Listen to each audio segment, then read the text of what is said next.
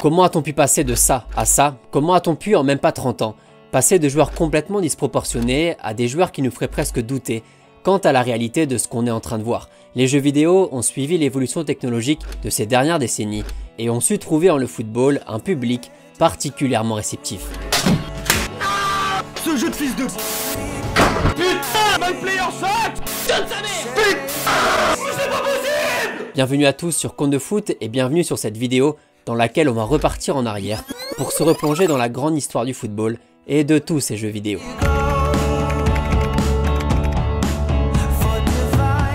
Pour commencer cette vidéo, il faut repartir au début des années 80. On est en pleine transition entre la fin de l'ère Cruyff-Beckenbauer et le début de celle Platini-Maradona, mais la vraie star, la vraie célébrité foot à l'époque, c'est toujours le roi Pelé. Alors quand Atari, une entreprise américaine, une des fondatrices de l'industrie vidéoludique, décide de lancer son premier jeu de football, c'est le Brésilien qui en est l'égérie.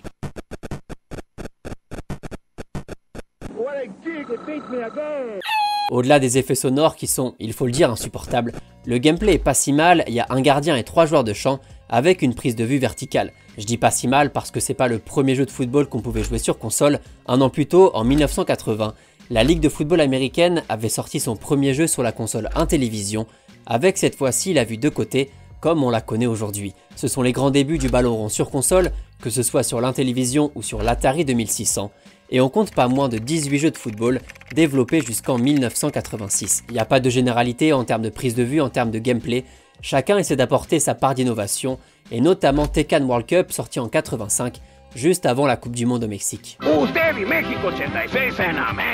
Le gameplay est loin d'être incroyable, on va pas se mentir, mais la minimap fait son apparition sur le côté et va devenir l'une des pièces essentielles de tous les jeux de football. 3 ans plus tard, en 1988, le célèbre kick-off apporte lui aussi sa pierre à l'édifice, puisque même si la prise de vue est la même, on peut cette fois-ci frapper la balle dans la direction de son choix.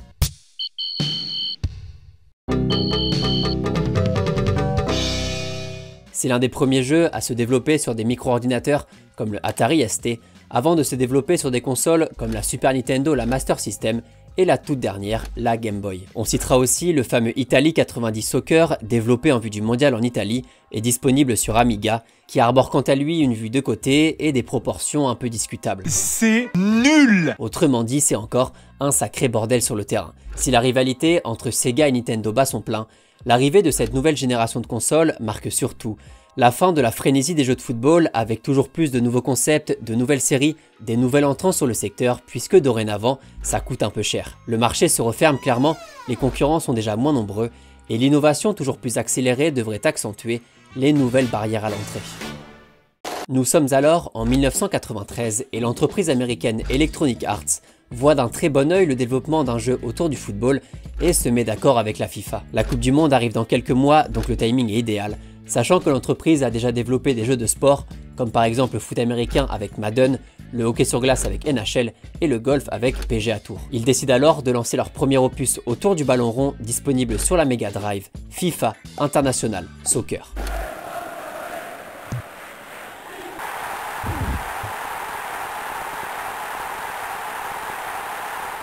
Avec cette fois-ci une vue de 3/4, des actions plus réalistes, de la pub sur le côté et un choix d'équipe nationale toujours plus diversifié, le jeu est une énorme réussite, notamment en Angleterre.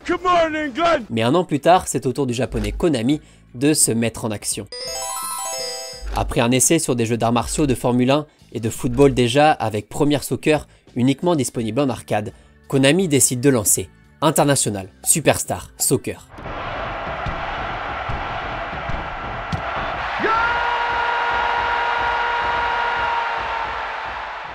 Disponible sur la Super Nintendo avec une vue plus latérale, le jeu dispose de vraies qualités comme la mini-carte en bas de l'écran, le score, le chronomètre et le nom des joueurs sont affichés. C'est un concurrent très sérieux à FIFA. L'entreprise américaine le sait, il va falloir innover pour remporter la bataille et c'est exactement ce qu'ils vont faire.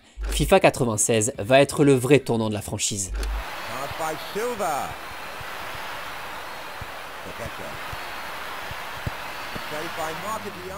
Avec l'arrivée de la nouvelle génération de consoles, la Sega Saturn et la PlayStation 1 notamment, la 3D va révolutionner la façon de modéliser les jeux vidéo. EA va s'offrir les licences pour utiliser le vrai nom des joueurs, leur vraie position sur le terrain pour une immersion totale, et va lancer son programme de modélisation des stades en 3D.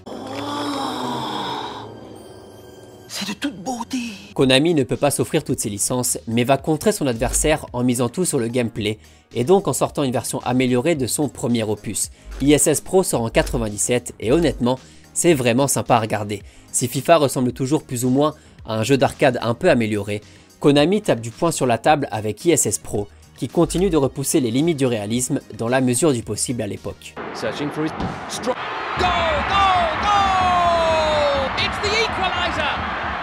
Les deux entreprises vont continuer ce mano à mano pendant de très longues années pour tenter de reprendre l'avantage sur son concurrent. Tu veux quoi toi? Mais toi tu veux quoi toi? C'est toi tu veux quoi toi? A noter que Sega continue de sortir des jeux de football arcade, notamment via la franchise Virtua Striker sortie en 95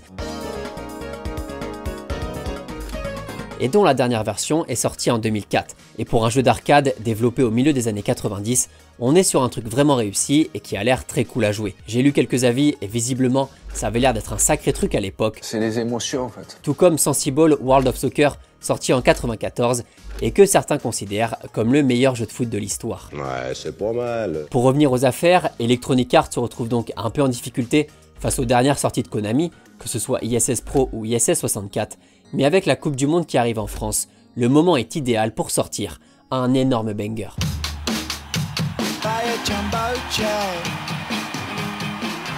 It's a goal.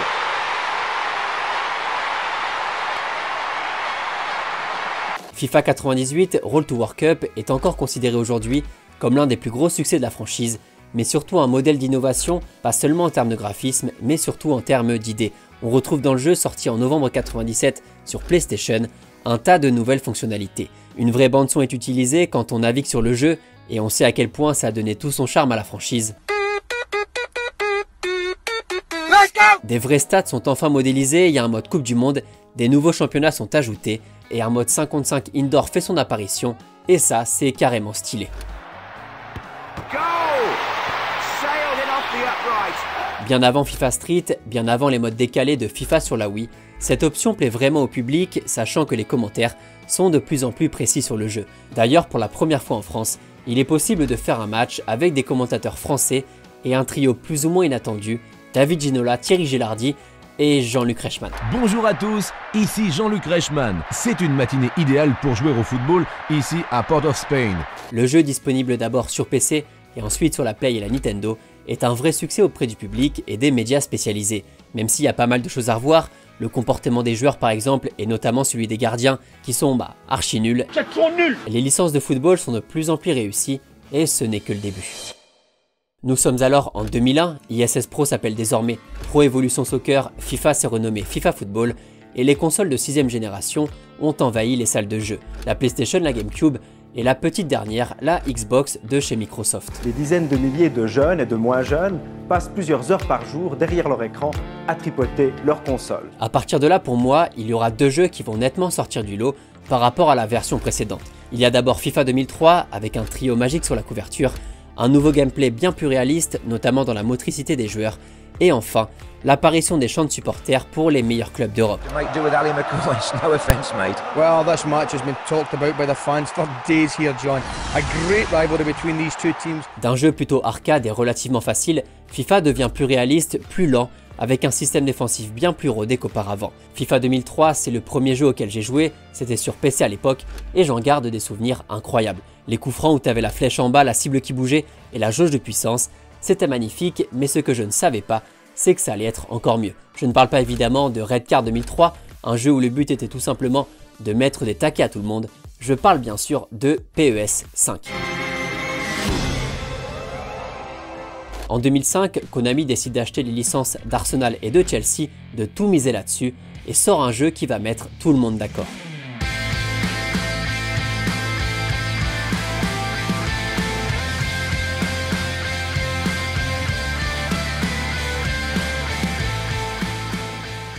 Les joueurs sont bien modélisés, tu peux marquer des buts de fou avec des gestes techniques et des retournées, tu peux personnaliser à l'infini, tu peux enfin jouer en ligne, tu peux jouer en Ligue des Masters avec Castolo et Minanda, et les équipes de Ligue 1 s'appellent alors Île-de-France, Bouches-du-Rhône, Meurthe-et-Moselle ou Franche-Comté. Pas mal de personnes considèrent le jeu comme l'un des plus aboutis dans son domaine, PES est relancé dans la course contre son éternel rival, et décide de lancer pour le prochain opus un mode révolutionnaire. Les dinosaures contre les autruches contre les pingouins.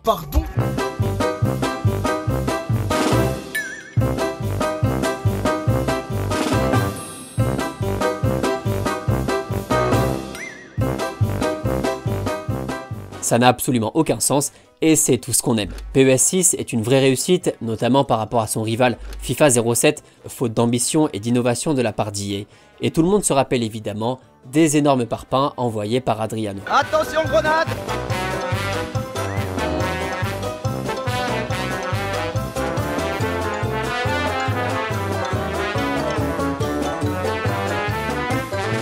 L'Inter possède clairement la meilleure attaque du jeu. Le trio Adriano, Zlatan, Martins est complètement inarrêtable. PES 6 marque aussi l'arrivée du football sur la Nintendo DS, la Xbox 360, quelques mois après l'apparition de la PlayStation Portable. Le jeu est le bien culturel le plus vendu en France, avec 1,6 million d'exemplaires écoulés en 2006. En 2004 aussi, un jeu commence à faire parler de lui, j'en ai pas encore parlé.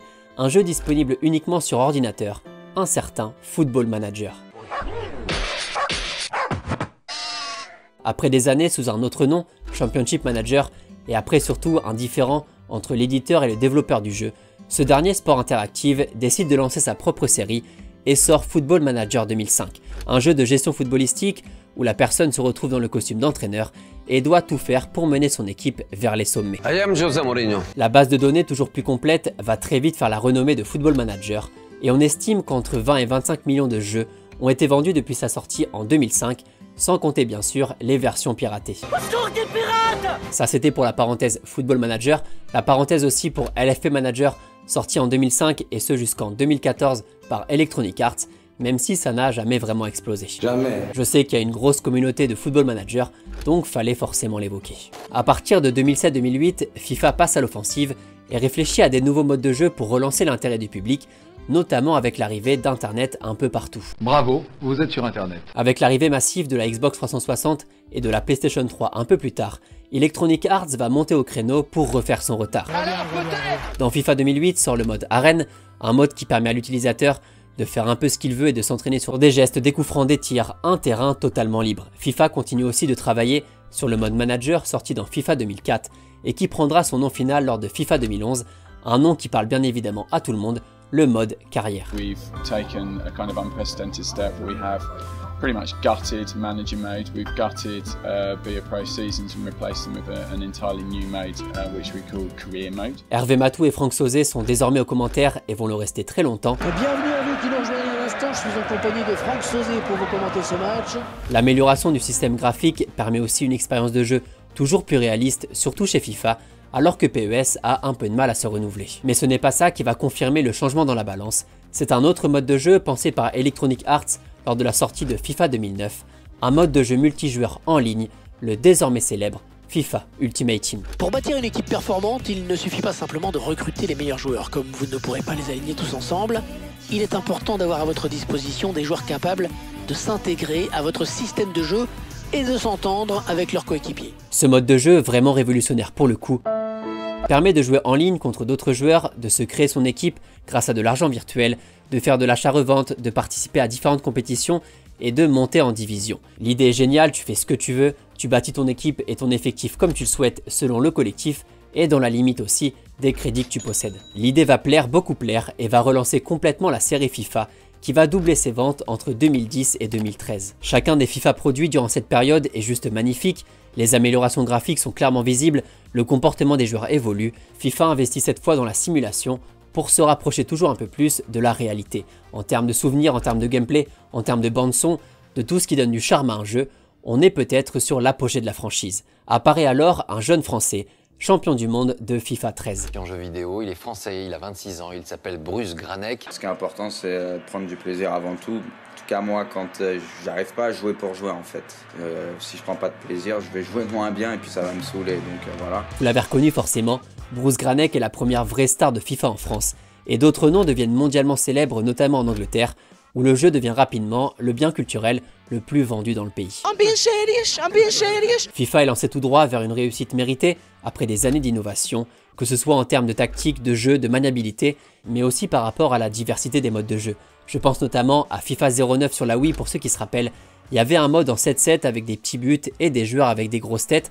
J'avais adoré à l'époque et je crois dans mes souvenirs que j'y ai passé pas mal de temps. Ouais, j'ai joué à FIFA sur la Wii et j'assume totalement. C'est honteux! Mais alors que PES continue de perdre du terrain, même si les jeux sont plutôt bien accueillis, FIFA n'est pas rassasié et décide en 2012 de ressortir un autre classique, le cultissime FIFA Street.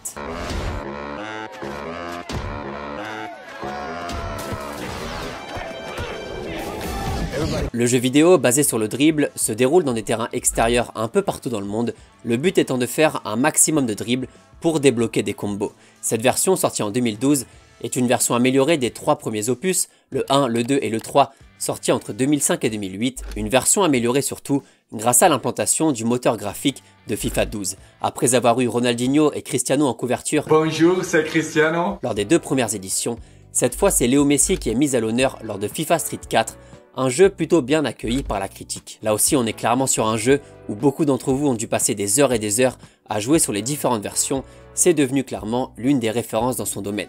Il sera d'ailleurs en tête des ventes en Angleterre dès sa sortie, et ce pendant 2-3 semaines. Et la France dans tout ça, nos petits producteurs français, ça donne quoi? Pas mal, non? C'est français. Ça a toujours été un peu compliqué de rivaliser avec les mastodontes du secteur, dont PES et FIFA, mais il y a eu quelques essais plus ou moins concluants. L'éditeur français Infogrames a sorti en 2000 Ronaldo v Football, un jeu dispo sur la PS1 et la Game Boy Color, qui était loin d'être ridicule, avec en plus R9 sur la couverture. On a connu aussi des boîtes comme Ubisoft et Gameloft qui ont tenté leur chance sur le marché, notamment avec Real Football 2006 qui se rapprochait plus d'un jeu arcade, et Pure Football en 2010 qui était à des années-lumière de FIFA, aussi bien sur la qualité intrinsèque du jeu que sur la puissance marketing. Arrête de sourire! Les Français n'ont pas trop eu leur mot à dire, même s'il y a eu quelques essais.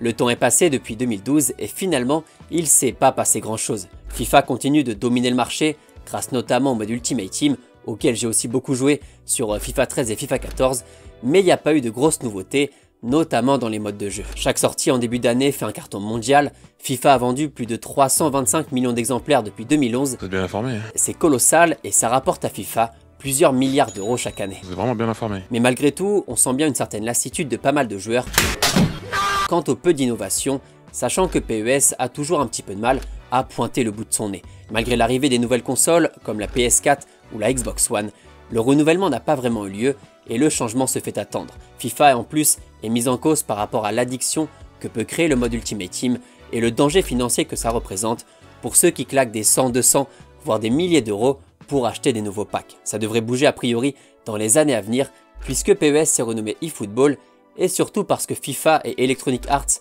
ne sont pas tombés d'accord pour un nouveau partenariat, donc il y aura a priori des nouvelles franchises dans les prochains mois.